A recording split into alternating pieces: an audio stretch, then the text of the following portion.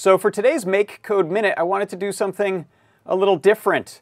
Usually I use the Circuit Playground Express with MakeCode, but if you head to maker.makecode.com, you can run the MakeCode on a whole bunch of different boards. So launch that and then pick the Trinket M0, which is what I have done today. So what I'm going to do is a similar project to our main project of the day, which is keyboard entry. So what I've done is in maker.makecode.com, under extensions, I've added the keyboard extension, and this allows me to have keyboard USB HID keyboard presses and function keys and some other things, media keys.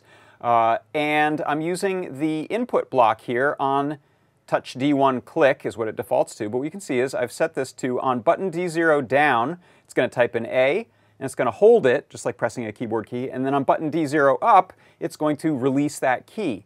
Now, I'm also, you'll notice there's a little cool breadboard view over here. I'm also going to load up my overhead cam. There he is.